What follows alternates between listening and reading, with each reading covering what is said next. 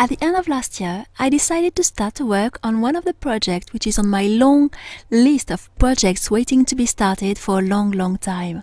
On this list, I have projects which have been waiting to be done for years, for decades, for months. And most of these projects are not expected. You have never heard of them. Nobody expects to see them but me, or care for them, or to be anxious to see them in the flesh or in paper in that case. And this specific project which I have started has no purpose. It's not a workshop. It's not something I'm going to sell in any way. There is no other purpose but the pure joy of creating for the sake of creating. And in that case, telling a good story, without any expectation, for the only satisfaction and joy to have done it. And I needed that. I'm going to explain. It's a video telling a story of a forgotten character you have never heard of from the past. And I have started to work on it, to do my research and tons of things at the end of the summer. There is no purpose. I'm not selling anything I'm creating for this video in paper, which I'm doing at all. Anything which is going to be part of it is not going to be sold.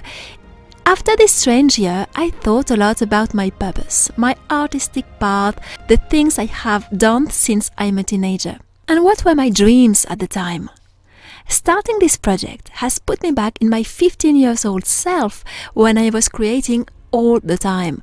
I was drawing, sculpting, painting, using paper, fabric, branches, anything, for nobody and for no purpose. Internet was not around. I had no spectators. I had no social media to use or anything like that. Most of the things I've done, only family members, a couple of friends have seen it, sometimes nobody at all. But I was addicted to the joy of creating and trying new things without any expectations, and I missed that. I'm a professional artist. As a grown-up, I decided to turn my life, making all this passion, these hobbies into my job and my life really, and I love that. But I missed the no purpose thing in this teenagers project I was doing. I'm grateful to be able to sell my art, to take part to beautiful exhibitions, to do workshops, all of these things.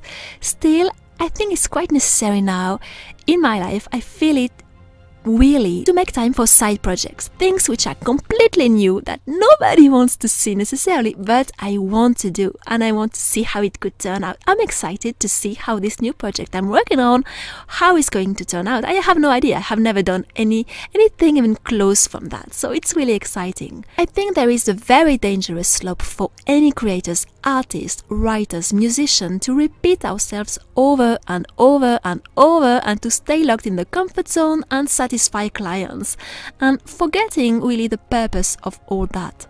This fall, I felt the need and the necessity to make time, no matter what, for these joyful, totally personal projects, which are important too, because the thing is, I feel they will be the ones I will deeply regret not to have done later in my life. And this, I really feel it.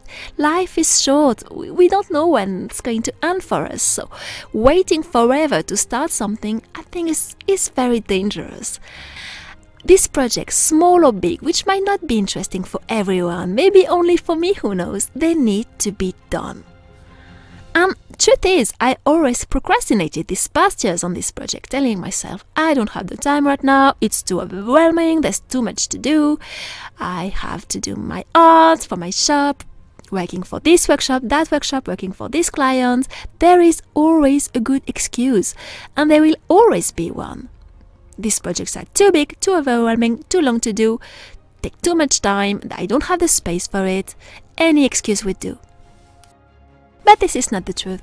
There is always a way, a solution to find to make it work, even if it's baby steps every day, every week.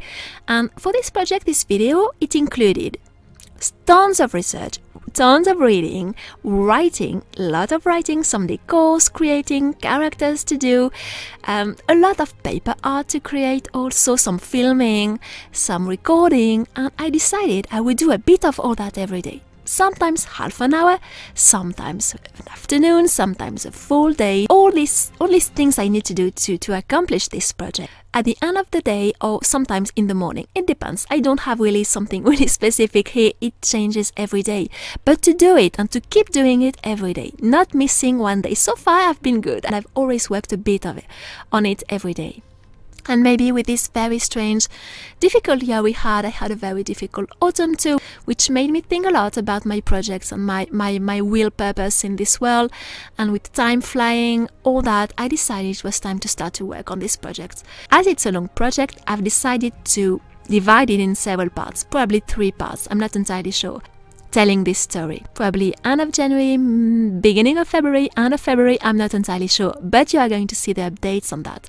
And I'm excited to show it to you.